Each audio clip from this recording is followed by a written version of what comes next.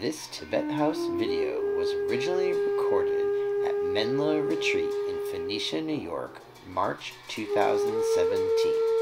To learn more about this annual program, please visit menla.us.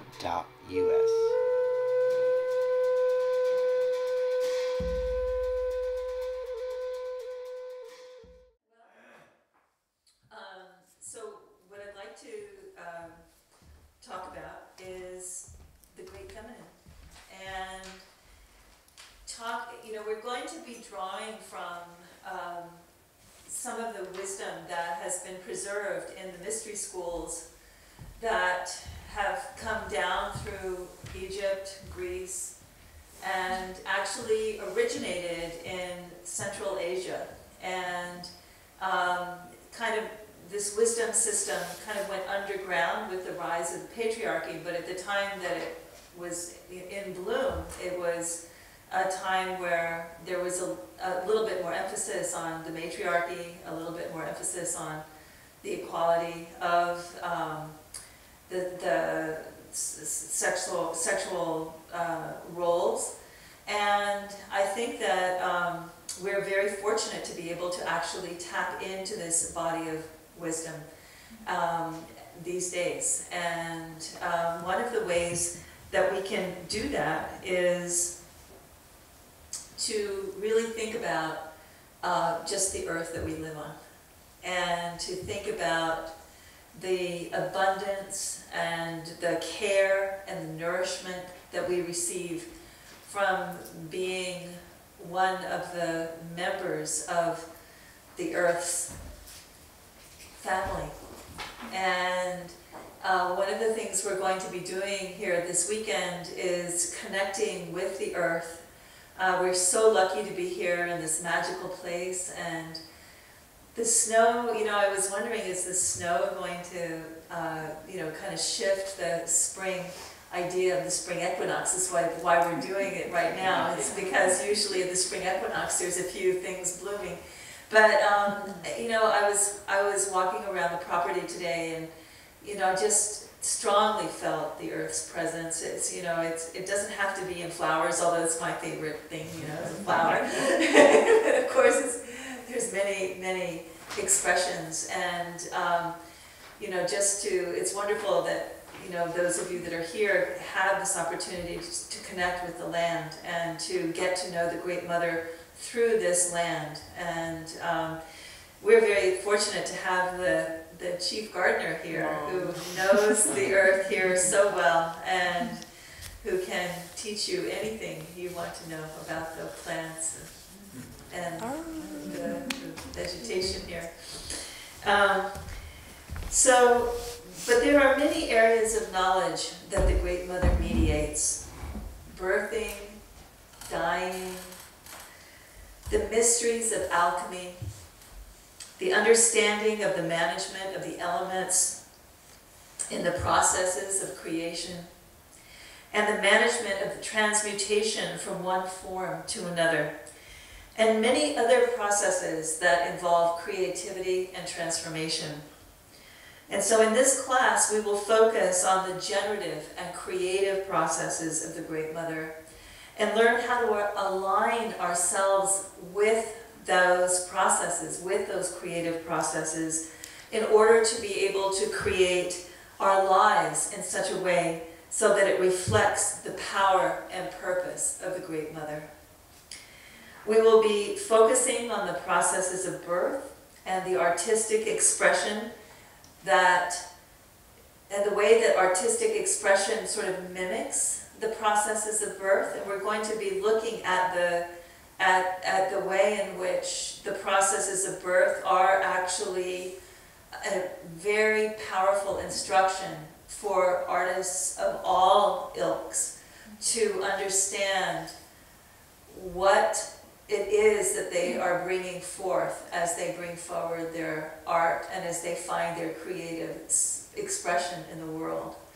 And so we'll be looking at the connection between birth and the processes of actual physical birthing, and the processes of birthing the creative product that moves through all artists, again, of all types.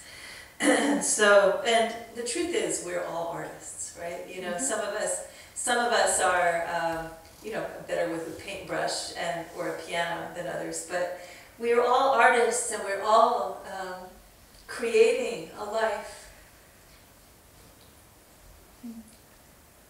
And it's amazing that we get to do that. You know, it's amazing that we get to have this free will in artistic expression. And one of the things that I see as a therapist, one thing maybe you know this about me, but I developed a spiritual counseling process called depth hypnosis. And in that spiritual counseling process, one of the things that I love to do is to help people remove their internal obstacles to being able to bring forth their gifts into the world. We're fortunate enough to live in a society, for the time being, that allows us to have freedom of artistic expression, and I think we can't underestimate how valuable that is.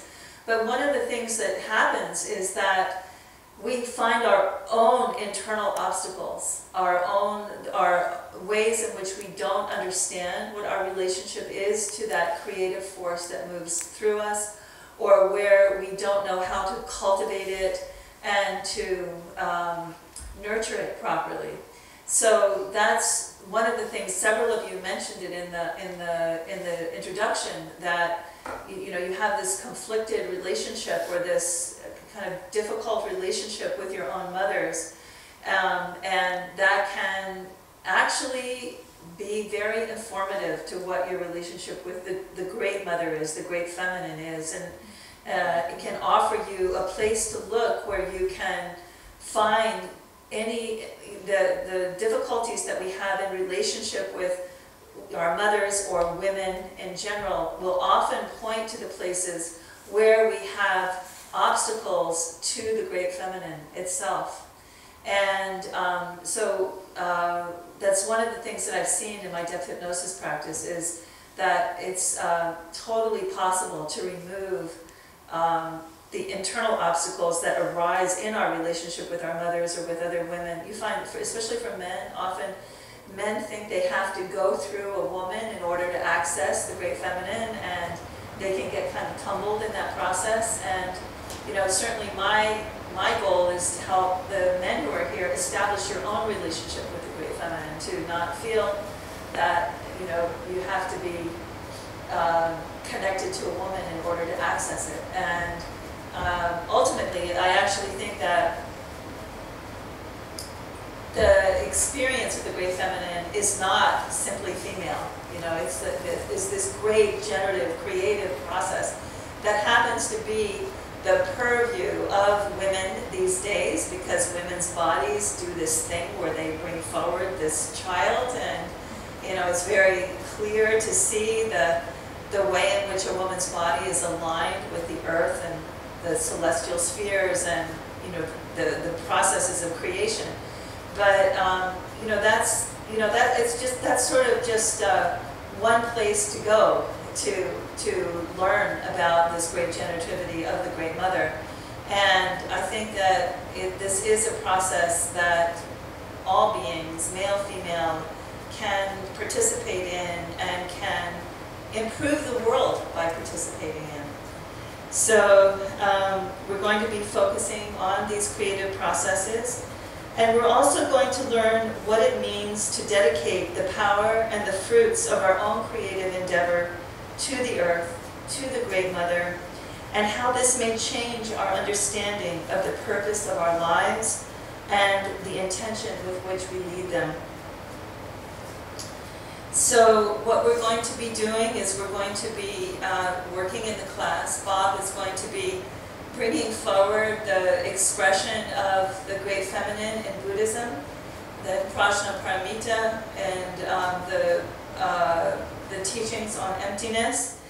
And he's going to help us really establish a deeper connection with that great ineffable field of experience of that emptiness points to, that is highly creative in its nature.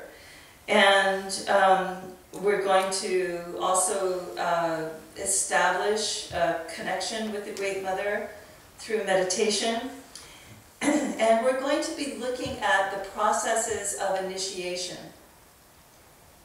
because all great mysteries have gates that are posted as you approach the mystery. And initiations are, you can think of them kind of as tests, or the processes of gathering the amount of power that you need in order to approach the mystery itself. And so we're going to be looking at the process of initiation and understanding what that is. And we're going to also look at the nature of the creative portal. As I said, this is an exploration of creativity, and one of the things that we often don't understand as creative people, as people who are creating our lives, we don't understand that we are actually bringing forth something, that it's coming through us, and it's coming through us through a portal which opens between ordinary reality and non-ordinary reality. And our task is to become as clear a conduit for that which is coming through the portal. And in order to do that, you have to understand the nature of the portal, its requirements, and what is required of us in order to be able to work with the portal effectively. And so we're going to be looking at helping you understand how to manage your own creative portals better, how to heal your relationship or to improve your relationship with the creative portals in your life. And we're also going to look at what it means to devote ourselves, to dedicate ourselves to yourself, to the creative impulse that is you. You know, how do you dedicate yourself to yourself as fully as you can? What does this mean? And what does it look like when you dedicate yourself to your own creative processes? What does this mean about your dedication to the Great Mother? You know, this is the way we serve her. And it's a wonderful enterprise, right? So I'd like to just talk a little bit about different cultures that have had strong connections with the Great Feminine through the goddesses that exist in those cultures. And I'd like to just kind of take a tour of the geography of the world and just mention some of the goddesses that and what they have been seen to embody in these different places. So of course we have Isis, who is one of the great goddesses of any culture. She is one of the most important deities of ancient Egypt. And she, as many goddesses do in their cultural environment, she held many different roles. And she is connected, very strongly connected with the rites of the dead, but she was also a healer and a very important arbiter of fertility rites. And this is very typical. The goddesses in most of their cultural environments do rule the birthing, the dying, and the alchemy of life. And she's no exception. And of course we have Durga, very important Hindu goddess, who was actually, the goddess of the universe, and was and still is the creator of the universe, and one who can meet any of the forces that would go against the processes of creation with great force and ferocity. And we also have a similar figure in China with Nu Gua, who is also a very ferocious goddess who is kind of faces down any kind of challenge to any kind of process that would not allow for the participation of creativity in the world. And she was also, in the culture of China, she was also sort of the arbiter of, who got to marry who. She was kind of like a matchmaker. So she was kind of in charge of creating family systems and sort of dictating how they went. And of course we have Gaia, the ancient Greek goddess, who is, the spirit of the beautiful earth, and who, who has, this embracing and nourishing quality. And then we have Coatlicue, who is one of the 3 expressions of the Aztec goddesses that often appear as snakes and serpents. And they all have, between the 3 of them, they manage birth, death, and alchemy. And then we have Nisan Nisan, the Lady of the Wild Cow, which is a Sumerian deity. And, I have just recently been thinking about why cows are such important embodiments of goddesses in many different cultures. You find this. And I have a theory, and I'll present it later. But I think it's a pretty big theory. But I don't know if I'm right or not. It has to do with cow manure. What? Cow manure. Oh. And things that grow in cow manure, such as psilocybin mushrooms. So I think that there's a connection. I think that because when you ingest psilocybin, of course, you become very much connected to the processes of creativity and regeneration. And I mean, some people feel like they're being destroyed by them, but that's because they need to be broken down in order to create, that's all. So anyway, there you go, I gave you my theory. But and then in West Africa, there is Asasa Ya'a, who is considered again to be the mother of earth. She's a fertility goddess and the upholder of truth. And then of course, in Irish mythology, we have Danu, who is again a fertility goddess, and also she's the goddess of the wind, which I think is, especially here at Menla, if you spend any amount of time listening to the wind, there is something going on in the wind, right? And of course we have Artemis, who was, the Greek equivalent of Athena, these warrior goddesses that are often depicted as heading out to the hunt. And then we have Frigga, who is the wife of Odin in the Scandinavian tales or folk Norse mythology. And she's associated primarily with the hearth and with childbirth. And so, we have these, in so many cultures around the world, we have very clearly articulated embodiments of the great feminine. And people have, in those cultures, have a definite relationship to the great feminine through these goddesses.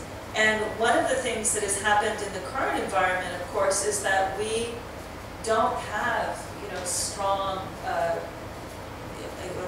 like a strong mythology of the great feminine that is sort of at the centerpiece of the culture. And because of the way in which many of us have lost connection with the earth, we don't have an easy way back to her, which is why it's so important to take a moment, as the moment we're taking this weekend, to reconnect.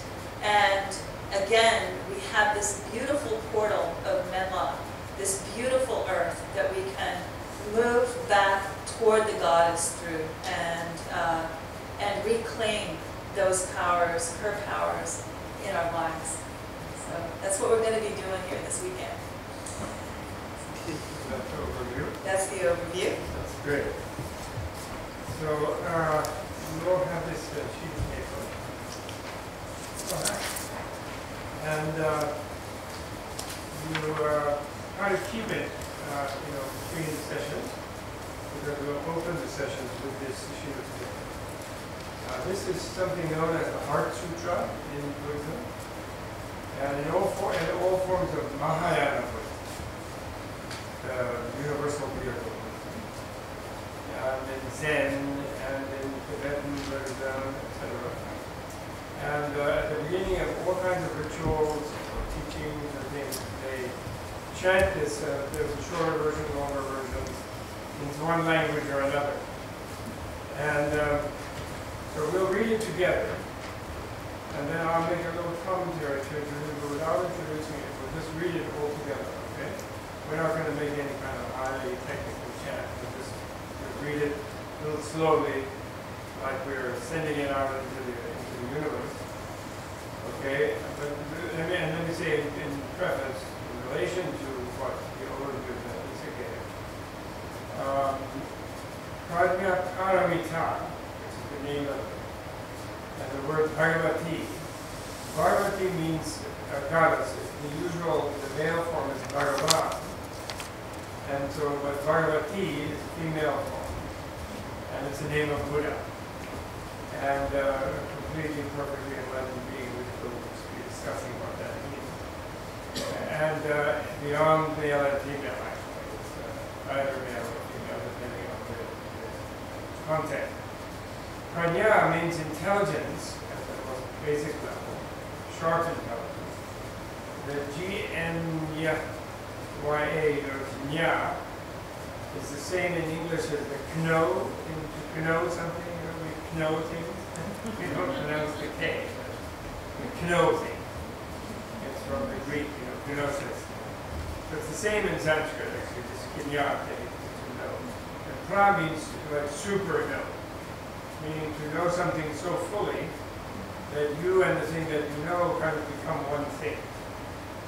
And paramita means the transcendent, a super intelligence that has gone beyond.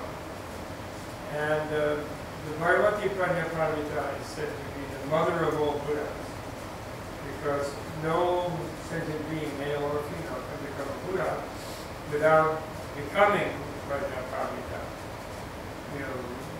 Understanding completely the nature of everything. Prajna Paramita means. In itself, other, etc. And so Hridaya, the last word is the Sanskrit title. Hridaya means heart. Hridaya, like it. It's very similar to the English word heart. Hridaya. Okay? So let's read it together. Okay? Just follow along with me. In Sanskrit, Bhagavati Prajna Paramita Hridaya. Everyone try to read out loud. In Tibetan, Chomdendema Shiva Parchin Ningbo. In English, the Blessed Lady Buddha, heart of transcendent wisdom. Thus did I hear on a special occasion the Blessed Lord is dwelling in the vulture peak of Vajragriha, together with great communities of Indicans and Bodhisattvas. At that time, the Blessed Lord entranced himself in the teachings of Adi called the illumination of the profound. Just then, the noble Bodhisattva Avalokiteshvara, the great hero, was contemplating the practice of the profound transcendence of wisdom, and he realized that those 5 body-mind processes are void of any intrinsic reality. Thereupon, impelled by the power of the Buddha, Venerable Shariputra addressed the noble Bodhisattva Avalokiteshvara, great hero, thus: when any noble son wishes to engage in the practice of the profound transcendence of wisdom, how should he learn? Then the noble Bodhisattva Avalokiteshvara, great hero, addressed Venerable Shariputra, Shariputra, when any noble son or noble daughter wishes to engage in the practice of the profound transcendence of wisdom, he or she should realize it in his way. Those 5 body-mind processes should be truly realized to be void of any intrinsic reality. Matter is voidness. Voidness is matter. Voidness is not other than matter. Neither is matter other than voidness. Likewise, sensations, conceptions, mental functions, and consciousness are also void. Shariputra, thus all things are voidness, sightless, uncreated, unceased, stainless, impeccable, undecreased, unincreased. Shariputra, thus in voidness there are no matter, no sensation, no conception, no mental function, no consciousness, no eye, no ear, nor nose, no tongue, no body, no mentality, no form or color, no sound, no scent, no taste, no texture, no idea. There are no sense media from eye to mentality sense media. There are no consciousness media from visual to mental consciousness media either. There are no ignorance and no sensation of ignorance, and so on up to old age and death, and no sensation of old age and death either.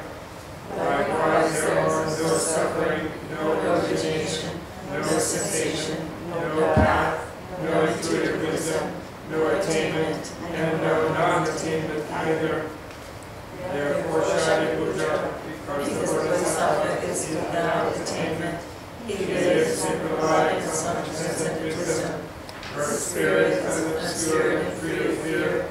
Passing far beyond all confusion, he ultimately succeeds in nirvana, and all the Buddhas who live in the past, present, and future rely on transcendent wisdom to reach manifest perfect Buddhahood, unexcelled perfect enlightenment. Such being so, there is the mantra of transcendent wisdom, the mantra of great science, the unexcelled mantra, the uniquely universal mantra, the mantra that eradicates all suffering. It is not false and should be known as truth. The transcendent wisdom mantra as follows. Om Gate Gate Pada Gate Pada Samgate Bodhisattva. Om Gate Gate Pada Gate Pada Samgate Bodhisattva. Om Gate Gate Pada Gate Pada Samgate Bodhisattva. Shariputra, Shuddha Bodhisattva, great hero, learned the profound transcendence of wisdom. Thereupon the blessed Lord arose from the samadhi and the blood of the noble Bodhisattva, Avalokiteshvara, great hero. Excellent, excellent, noble sons, so it is, so it is. One should practice the profound transcendence of wisdom just the way you are taught it, and even the transcendent Buddhas will joyfully congratulate you. When the blessed Lord has spoken thus, the Venerable Shariputra, the noble Bodhisattva Avalokiteshvara, the great hero, and everyone that audience and the whole world, with its gods, humans, titans, and fairies, rejoice, and all applauded what the Buddha said. And then you make 3 claps.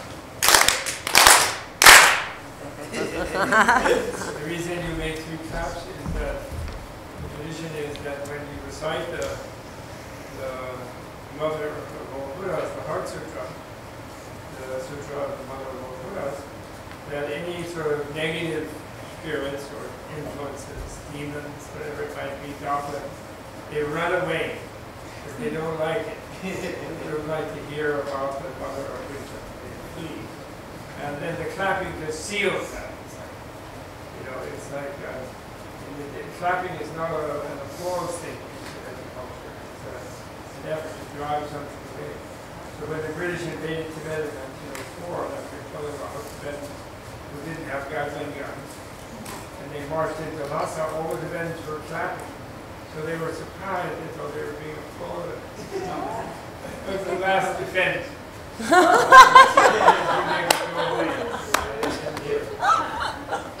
So just a few things of commentary. So,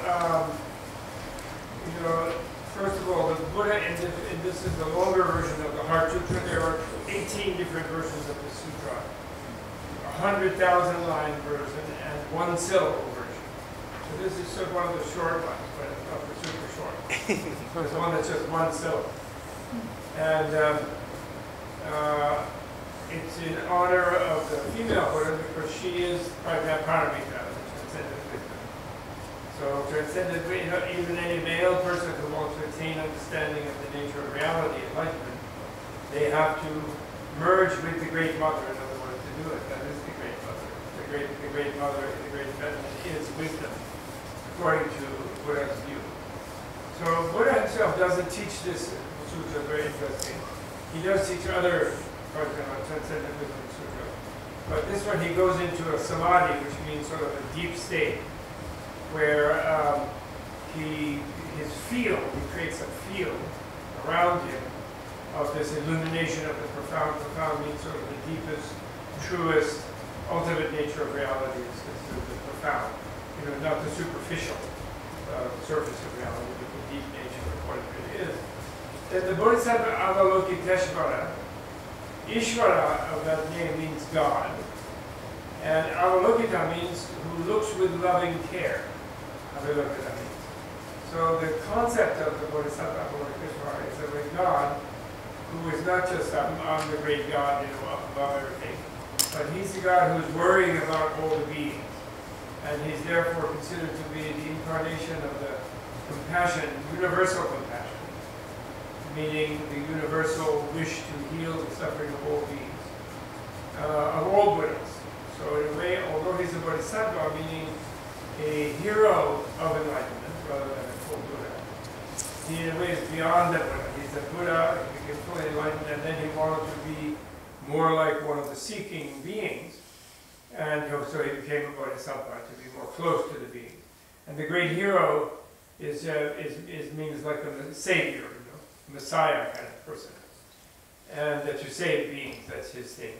So he was contemplating it, and when he contemplated it, he realized that his body, these 5 body-mind processes, one of them is the physical process of the body.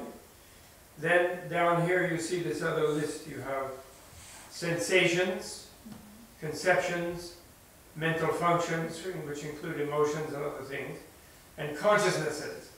So those are the 5 processes that Buddhism uses. It's just it's like a map of your body-mind complex, but in varying degrees of subtlety. They consider when you meditate to search through yourself, to do a scan of what your process actually is. That it's very useful to see yourself as a process of physical process, a process of sensations, pleasure, pain, numbness, a process of ideas, which you have inside. Like, for example, if I think about my hand right now I sort of put my mind in my hand, but you can't really put your mind in your hand. Your hand is in your hand. But I can sort of think of as if I'm sort of attentive to what my hand is feeling, like the breeze on the skin, any kind of feeling inside it, like a little soreness from working or something. But that's because I have an idea of my hand. So in a way I'm putting my mind through the lens of the idea of a hand and thinking and sort of trying to inhabit my hand. Do you follow me? So that idea, we have all this huge process of many, many mental images and ideas and thoughts and pictures, and that's the conception process. And then there's the mental function process, which includes all kinds of emotions, positive ones, negative ones, plus deeper things like a sense of up and down, a sense of space, of balance, of direction, all those kind of mental functions, and emotions, and willpowers, And then finally consciousnesses. We sometimes think we have a unitary kind of consciousness, but if we really look at our consciousness, we find that, our consciousness is focusing on things we're looking at, visual consciousness, or what we're hearing, or smelling, or tasting, or touching, or imagining in our inner realm of ideas and concepts. So consciousness is quite a complicated bunch of processes. Anyway, he looked at all of those 5 levels of subtlety of his being. He was contemplating them. And then he realized that none of them, they were all empty of any intrinsic reality. This is a key concept. Like when you and I look at the floor, and I'm just assuming you are equally as unenlightened as me. So therefore I'm just saying you and I, but in case you're enlightened, don't be offended. So you and I are looking at the floor, and we see, and the word floor perhaps hops up, in our mind, floor, like it was like come out of the floor. Floor, or if we know other languages, we'll have other words for it. And so we assume that there's kind of some kind of a reality of the floor that is the real floor. And the word floor, or our concept of floor that recognizes it, it sort of lands on the referent of that word, like there's a real thing there. Like Plato thought that things are instances of the sort of divine idea of the thing, and that was the essence of the thing, the floorness of the floor is what makes it a floor, this kind of thing. A lot of philosophers have come up with ideas like that, which reflects the fact that in our habit, we have a concept of things, we learn words and languages, we navigate around, there's a person, there's a need, there's a pillow, there's a floor, and then we kind of distribute those concepts out into the things. And we think the things really correspond to our notions of the things. Do you follow me? And that's called our sort of assumption, which the Buddhists say we can discover is a false assumption. But our assumption that things have an intrinsic reality, that is a reality that's within the thing itself. It's not a reality that's just attributed to it. Do you follow me? It's not just a relative reality. It's a reality that really is inside the thing, the floorness of the thing. You follow me? So in ancient time, people would have wars with people who spoke other languages. Because they'd come in and they'd be not in a house, they'd be in a casa, Oh, that's terrible, And then you're going, this is a house, it's not a casa, what do you mean casa, In other words, they actually would have wars, and still religious wars. Allah, Jehovah, Yahweh, Baruch, Adonai, they'll kill each other over these different names, right? So, but the point is, whatever the force of the universe is, it's not really attached to this or that name. There's no intrinsic name in the thing, if you follow me. So I will look at this where I recognize that. He recognized the true nature of things, which he called voidness or emptiness. But actually what that means is that there's nothing in the floor that is not related to our interaction with the floor, the atoms in the floor interacting with the floor, the subatomic energies in the floor, the ground under the floor, the foundation, the things on it, the boards that are stuck on it, etc. In other words, it's totally relational. There's nothing non-relational. It's empty of any non-relational core intrinsic reality. Do you follow me? And similarly, ourselves, like I go around thinking, I'm not great. I'm really Bob. I'm not even, I'm Bob. I'm the real Bob. Some of your names I didn't hear what you're introducing yourself. Evan, I'm the real Evan. I'm Evan. He's not Evan, I'm Evan. So we have this sense that the self, that there's we go to seminars and find out your true identity. Go to the weekend seminar and learn your real identity.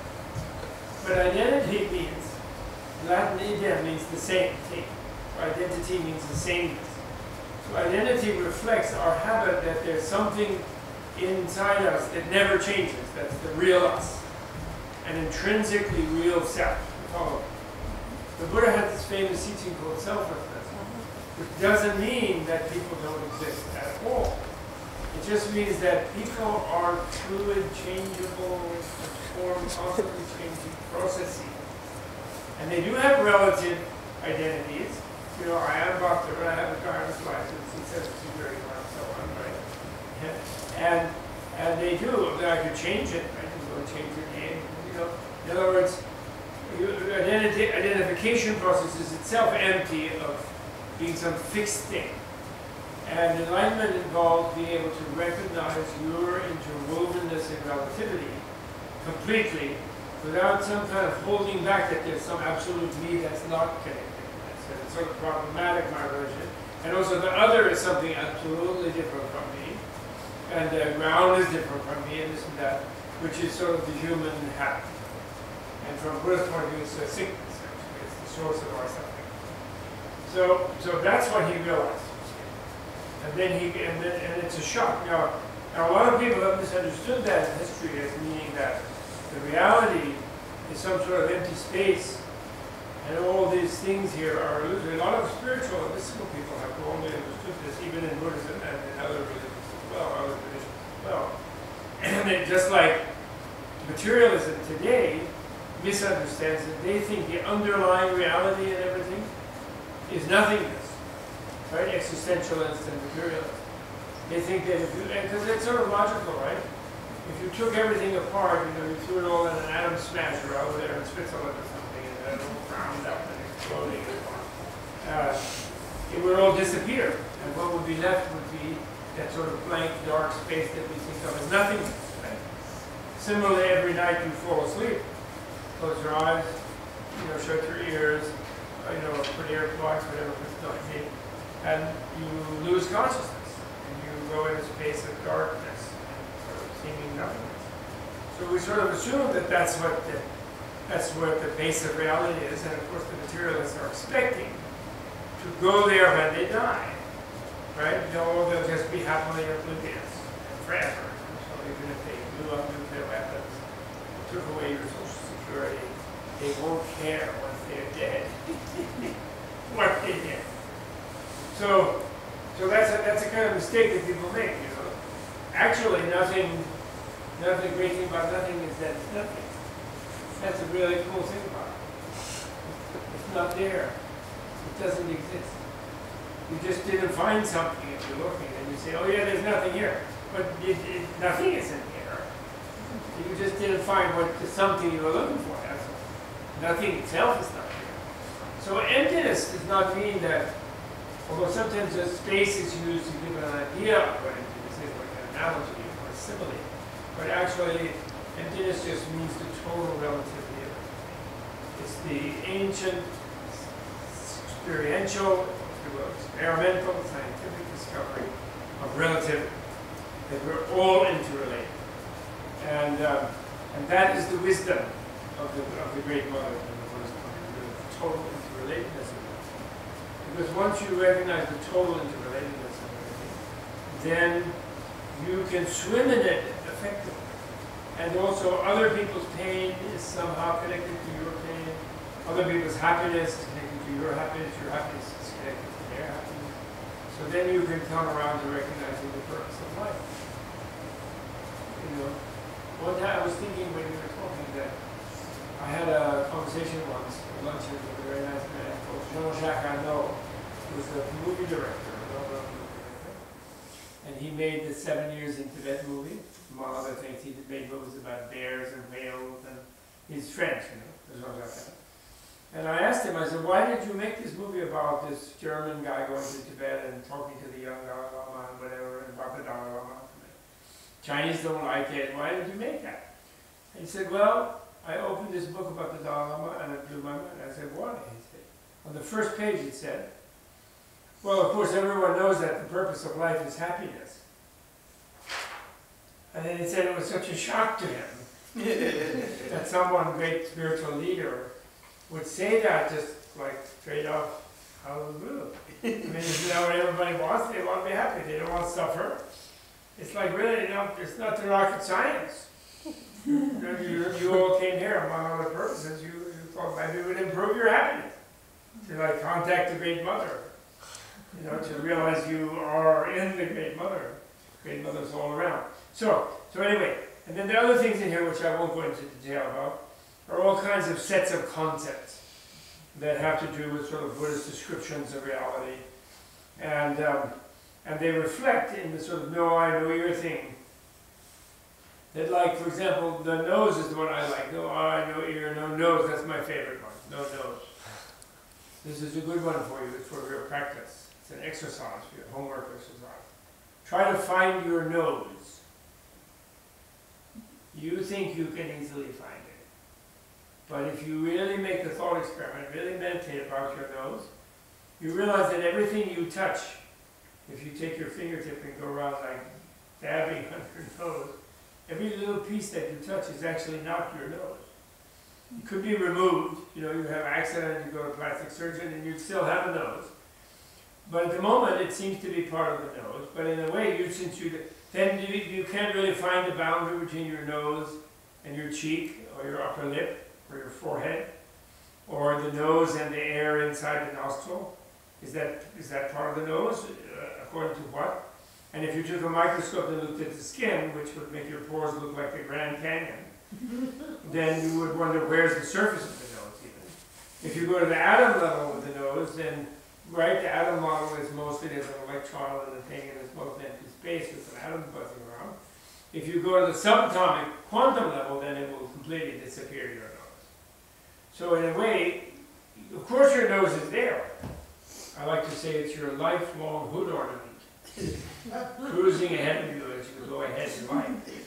But if you really look for the nose, like absolutely, where's my nose, like intrinsically real, the real nose, it will dissolve under your analysis. You follow me? So the reason he says no, I know your nose later there is that he's in this mood of seeing through everything. Because he's done a thought experiment that has become combined with a very high level of meditative concentration, where actually he's sort of just seen it all disappear, if you will. He's had an experience of it all disappearing, experienced himself disappearing, not been frightened because he knew very well that nothingness doesn't have to disappear because nothingness was never there. That really makes it safe. It's always something else. And then the mantra reflects that experience. Gate is the past passive participle of the verb to go. So it means gone.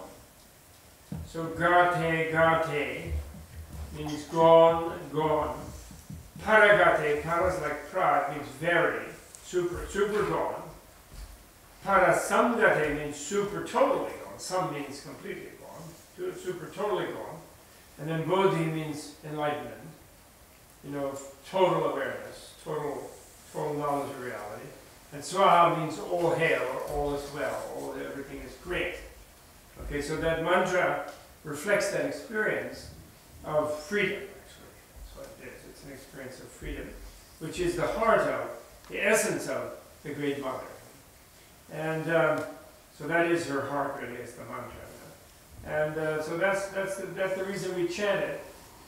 And then there's a second point to make here, right, which I want to make right away, which is that when Buddha himself initially, or any of the people, millions of people in thousands of years who have become fully enlightened, not just have a little like light bulb pop off in their head or become a little bit more smart about things, but fully enlightened, meaning completely understanding of themselves and everything else, including the Great Mother, the Great Father, the earth, the water, the fire, the wind, the whole thing.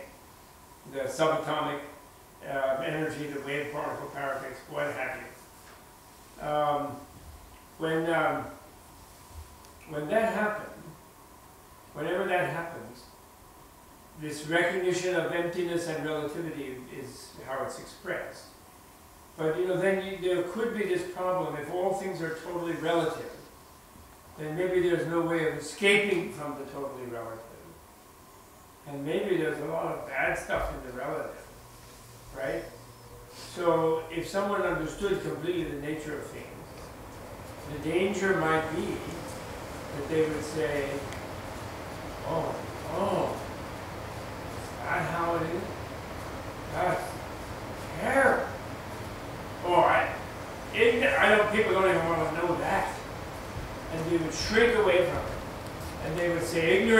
bliss. And they would say, like, just think, you know, you're going to have a good time. And they'll go, like, how are you doing? Eat a chocolate, whatever that is. In other words, just seek something because there's no way out of it. See? It's a bad scene. But actually, the Buddha, the enlightened people didn't say that. Because somehow, when you transcend the being imprisoned within a sense of your intrinsically identifiable or your intrinsic identity self, which is just you, which is different from everybody else, in a way isolated from and alienated from everything else, worried about the other people, they're going to come and eat me, they're going to come and do something to me, the sickness is going to come get me, so I must die. You know, the problematic nature of the relationship of the real me apart from the real other and everything else. Somehow in transcending that and in realizing that the me is just some total interconnection with everything, then the plane within everything else that is all interconnectedness is experienced as the bliss of freedom. Like a total, transcending, melting, you know, blissful bliss. What can I say? And those kind of enlightened people, they have a big grin on their face. Buddha, you know, the German knows he's like, sometimes in some cultures you see certain Buddhas, like the samurai Buddha, they look a little grumpy because they want to look like the big four samurai. You know, they like slightly grumpy with the Buddha. But in the actual Buddhas, when in India, they're very sweet, great smile. Smile of satisfaction and pleasure and joy because they realize the world is great. It's fantastic. You know, the Great Mother, she's blissful herself. What is the source of her creativity? Is bliss. And everybody's creative when you're blissful. You know that yourself. I even prove it with a commercial. Because I know everybody watches television. Have you ever seen the Zoloft commercial? No? No, you're not watching that probably. Well, there's a commercial of a tranquilizer called Zoloft. Right, which is, you know, it's prescription, but they make people run to the doctor to get into these horrible drug ads that they do. And what it is a lady in a suburban kitchen, and the dog is making a mess, and the baby has thrown its food on the floor, and the husband, and she's burning a waffle, it's smoking coming out of the toaster, some awful peanut slice, cheese slice, and it's smoking. The husband is crankily wanting his coffee. And she's at her wit's end. She just, you know, she's trying. Then the camera focuses on the window, which looks out on a field that is springtime. And there's yellow flowers. And then the yellow flowers detach from their stalk and they go in the air and they make the word Zolo. And then you get the idea from seeing that, you come back in the scene, she took one. And she's feeling good. She's feeling a little zing. Mood has been altered. And bam, dog, out, kid, eat your parts. Husband, get your own bloody coffee. And let's have another coffee. In other words, she's feeling better, so there's no obstacle. Right? All those things that she couldn't be creative about that were overwhelming her disappeared. And she's mighty. So she feels. And you know that yourself. You know those triple axles they do with those skaters? The ones who win are happy. The ones who fall on their butt are like, I'm worried about being able to do it. Terrible when they go there too, they fall on their eyes. But the ones who do it are ecstatic. So we all know that, and we all know that in our own experience. So apparently, I just want to say that to encourage us, because we don't want to worry that, you know, when we met the Great Mother, we might be submerged in a mud pile. You know, because reality could be bad.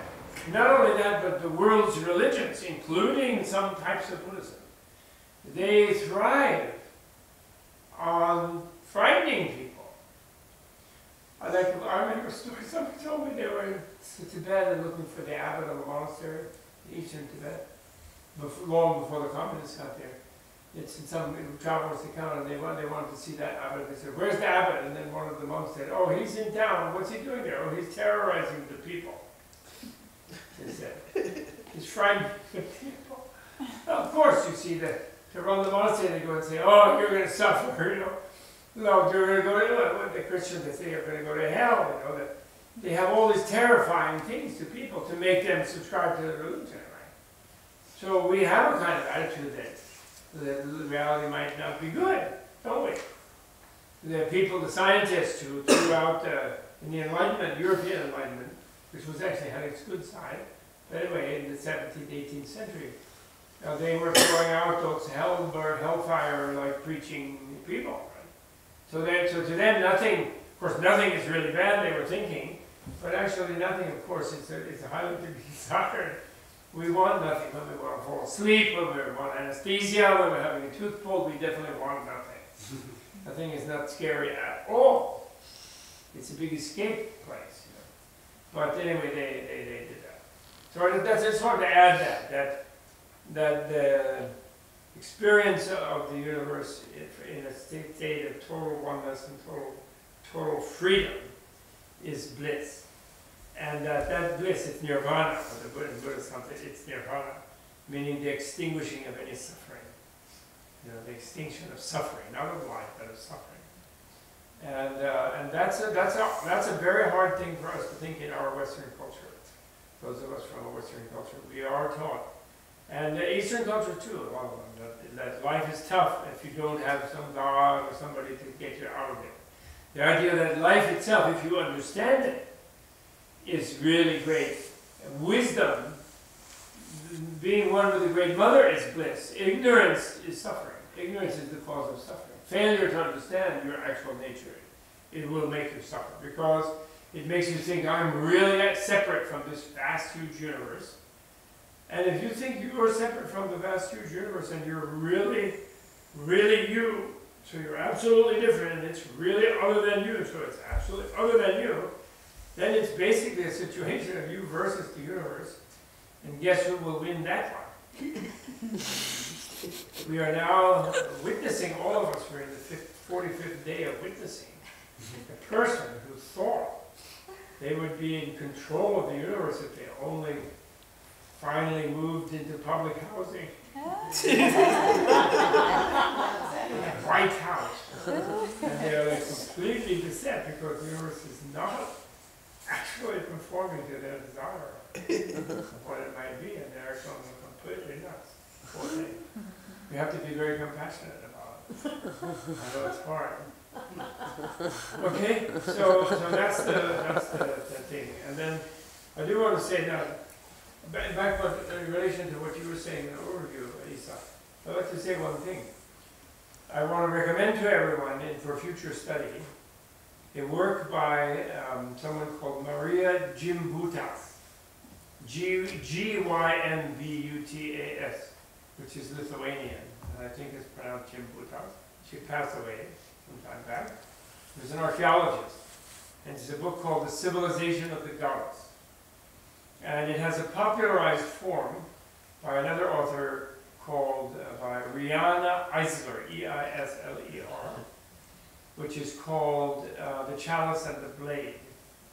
And she discovered as an archaeologist that in the Danube, which was the breadbasket of Europe, in the very, very prehistoric time, there were 90,000 years of, she argues, from the archaeological studies that she presided over for decades, that it was matrilineal, if not matriarchal society. And goddess, the mother earth goddess, was the mother goddess was the main goddess. And there was no much violence. There were few smashed skulls, few weapons. Cities seem not to have been fortified. And it seems to have gone on for 90,000 years. About 10,000 years ago, the boys showed up from the Central Asian steppe with their horses and chariots and things and started beating everybody up. And the rest we know about. That's our history. The Indians, the Mohenjo-Daro, what they call civilization, in the Harappan Valley, The Sumerians you mentioned, the Chinese, they all have, in their case, sort of legends, although lately archaeologists are beginning to uncover similar, throughout Eurasia at least, female-dominated societies, or at least certainly equal, that were much less violent, that were relatively peaceful, etc. And that therefore our history, our experience of history that we're taught is like universal history of constant violence, which is male-dominated, is maybe not the mainstream of things. And so those two books will give you a sort of a shifting of your notion of history that I think would be very, very empowering and helpful. This whole dimension. It seems to have been. Well, Brianna Eisler has a wonderful organization called, she's in California, where people are all creative and creative organizations. That's the state itself, and Gary Brown presiding. And Gary Brown, called the Partnership. She looks forward to what she calls a partnership society. So for her, sort of the new thing will be when male and female are equal. It isn't going back to female-dominated, and it certainly isn't doing male-dominated. It's sort of an equality, what she calls a partnership society. She has a whole thing about it you'll find interesting if you've got her excited. Brianna Eisler, she's still right very much on in LA right now. Okay? So that's my thought about it. And relating to which, let me find one final bit of that thought. If you do discover that reality is nirvana, if you were to have such an experience, and it seemed to you extremely realistic, as it did to Avalokiteshvara in the sutra, and many millions of people since, then you would feel really happy yourself. But since this is based on knowledge and not just a kind of sort of going into a separate state, it's a knowledge from being one with the actual state of everything, then you would not miss the fact that a lot of other beings who you feel one with, and you see them as completely cool, because their reality is also already completely cool. Everything is already there and perfect. But then you would not ignore the fact that they don't feel like that, because they don't know their reality. So then that's where they say wisdom becomes compassion. Compassion is defined as finding the suffering of others, or if you're being compassionate toward yourself, finding the suffering of yourself intolerable. Compassion means that like, we all compassionate with our own sense organs. I put my hand on a hot pot, I can remove it immediately, or try to put some salve on it if it glittered a little. Because that means I'm compassionate to my hand, I find my suffering intolerable. So, if you really felt one with all beings, their suffering would seem intolerable. Even if you don't see their suffering as real as their true condition of being part of a great free, blissful reality. So you sort of see them in a very, and this is complicated, so I won't go into more detail now, but we have a kind of almost double vision where it's like a great doctor, a great healer. The great healer will see the basic strength and health of the patient, and then they'll see what's going wrong at the same time.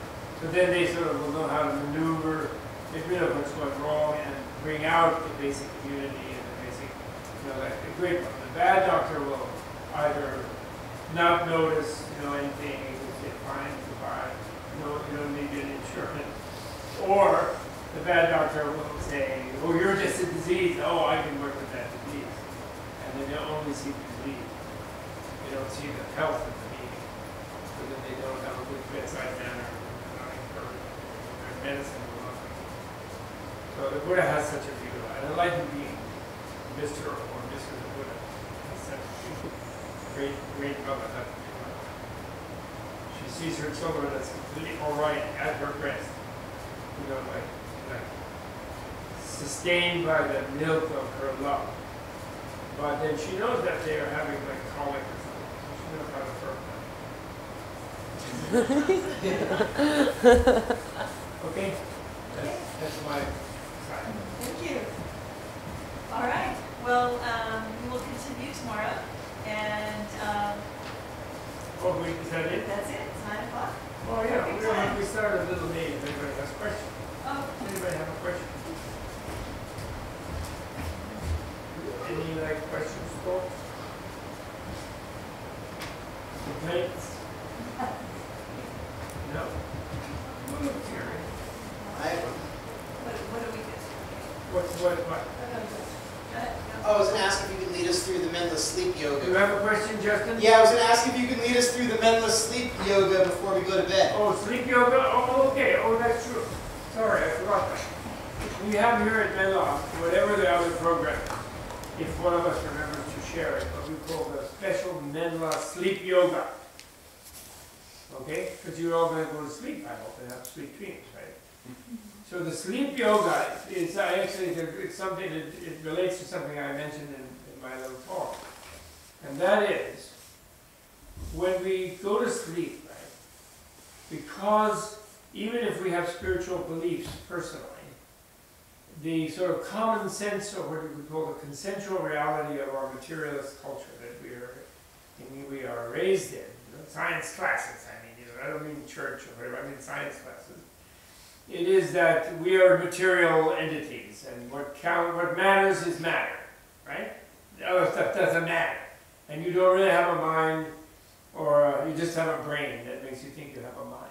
And that's, MIT, Harvard, they're all kind of Stanford, they're all kind of, and we sort of assimilate that worldview. So when we sleep, we go in a darkened room, silent room, and we sort of slip away. And then we wake up feeling refreshed. But we have the idea as we sink into unconsciousness, which we're not afraid of, we want to be unconscious, right?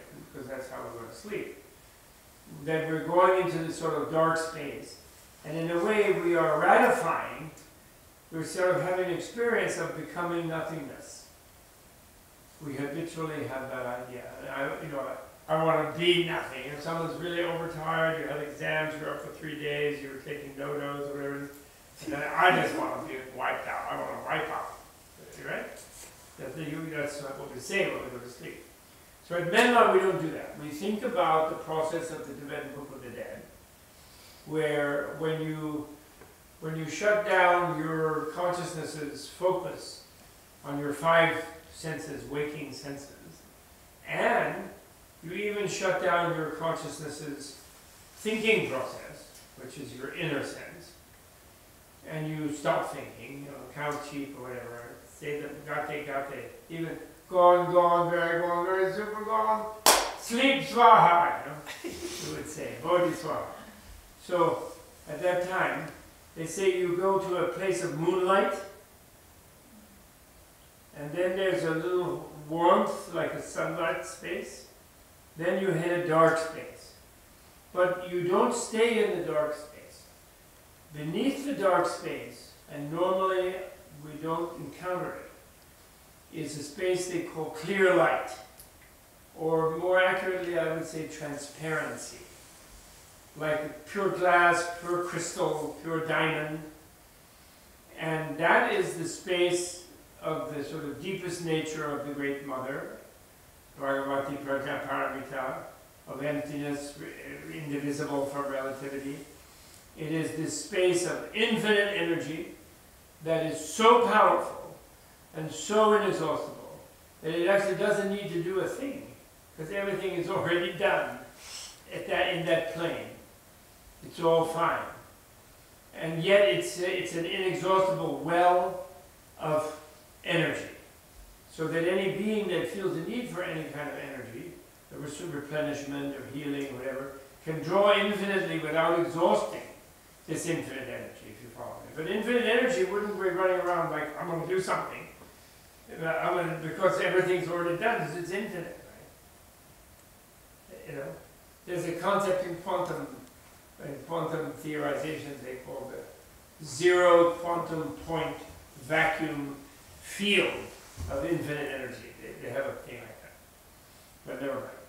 So maybe it's discovering the same thing. My point is, in your sleep yoga, even though what you're seeking is a state of dark quiescence, aim yourself, think to yourself, obviously I'm not lying to 8 hours or however many hours in nothingness, or I wouldn't feel the slightest bit refreshed or restored in the morning.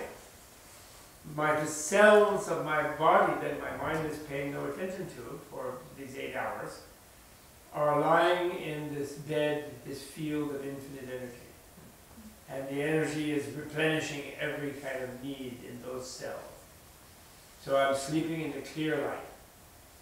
And you could even connect it to the Great Mother. You could say, my head is in the lap of the Great Mother, where there's this infinite nurture.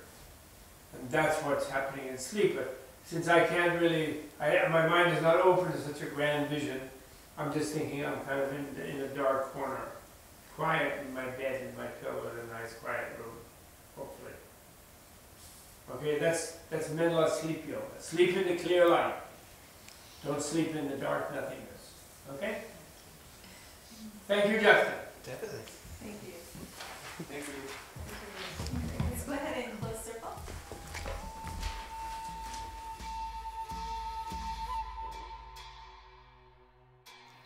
This video was brought to you in part with the generous support of the Tibet House U.S. membership community. To learn more about the benefits of Tibet House membership, please visit Tibet House U.S., including invites to special trips to study Buddhism up close and personal with Robert Thurman during his annual geographic expedition trips. Trips in 2018 include Mongolia and Bhutan. To learn more, visit bobthurman.com.